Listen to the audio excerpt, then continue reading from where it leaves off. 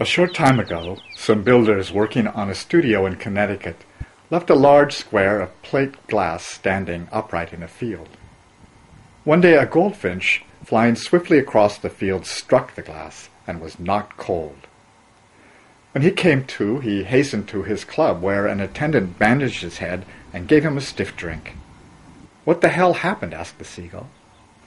"I was flying across a meadow when all of a sudden the air crystallized on me," said the goldfinch. The seagull and the hawk and an eagle all laughed heartily. A swallow listened gravely. "For 15 years, fledgling and bird, I've flown this country," said the eagle, "and I assure you there is no such thing as air crystallizing. Water, yes. Air, no." "You were probably struck by a hailstone," the hawk told the goldfinch. "Or he may have had a stroke," said the seagull. "What do you think, swallow?"